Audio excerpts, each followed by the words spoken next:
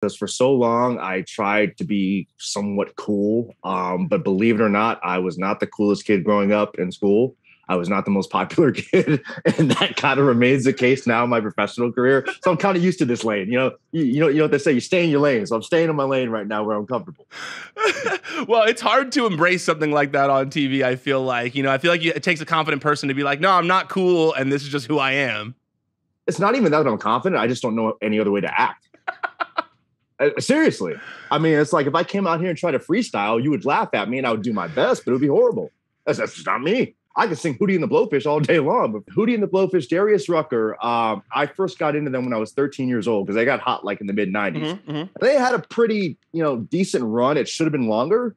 But man, there's just some bands, you're laughing at me, but I'm serious. I'm laughing. It should have been longer because you're talking to someone, dude, trust me, you're talking to the right guy about this. I love 90s music so much. Like I was at a comedy club the other day and the lady started talking badly about 90s music and saying that anybody who listens to 90s music too often is like a loser. And I wanted to stand up and get real mad at this lady because I not only love 90s music, that first Hootie and the Blowfish album is, I don't know if it's the first one, the popular one that had all the big songs. Cracked Review. Yeah. Underrated album. Like my stepdad was a huge Hootie and the Blowfish fan, used to rock that on repeat for like a year and a half. And I loved that album. So no, I'm not laughing at you. I'm more just laughing with you because I agree that Hootie and the Blowfish did deserve, they got the love then, but they're kind of similar to Limp Bizkit. I feel like people go like, oh, Limp Bizkit, but Limp Bizkit rules. Yeah. My only regret is I never got to see them live. And it was harder, when I was a kid, but I don't know if you recall, Hootie and the Blowfish reunited a couple years ago. Yep. And they actually came down to Tampa where I live. And I was like, oh my gosh, thank you, Lord. I'm going to see Hootie and the Blowfish live. But guess what? It was like with my luck. It was a Monday. We were in Saudi Arabia. Yeah. Oh, that sucks. And I'm like, is there any way that maybe they don't need me in Saudi so I could see Hootie and the Blowfish? But that was just an internal conversation that never made it to the public, or else I probably wouldn't have a job right now. But that, man, oh my gosh, if you want to break my heart into a million pieces, that moment was it. Like, take me away from the one chance. I thought they were done. And the fact that they reunited after like 20 years and then I couldn't even be there. That's a shame. That's a shame. Softly. So are you a big 90s music guy in general?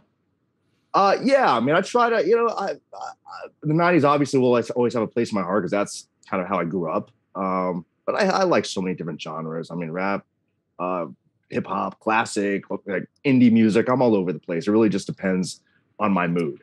If I'm weird, like if I'm feeling down, I want to hear depressing music. I just want to wallow in my sorrows. So I'll go get some like indie chill music so I can just sit there and stare at the wall and reflect on my life.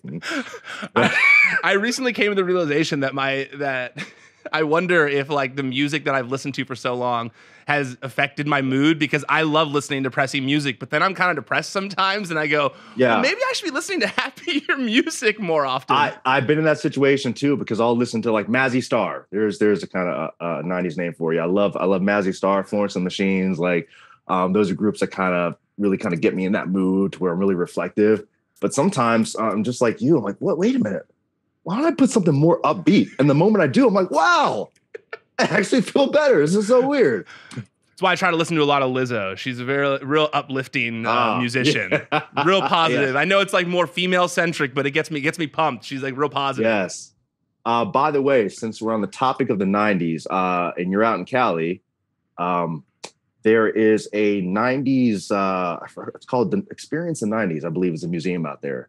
And it's not far from San Francisco. Is that where? Is that the thing that you took a picture in where there was like the Fresh Prince of Bel-Air? Yes. Throne? Yes. So that's in Oakland. And I'm a big museum goer. So I just stumbled upon it and I was like, oh my gosh, this is heaven. It's just everything they got the 90s music playing, all the pop culture references from posters and cereal boxes, everything you recall from the 90s. So like if you're a fan or anybody out there, like I highly recommend it. Free plug to them. Hopefully I get a free ticket next time I go.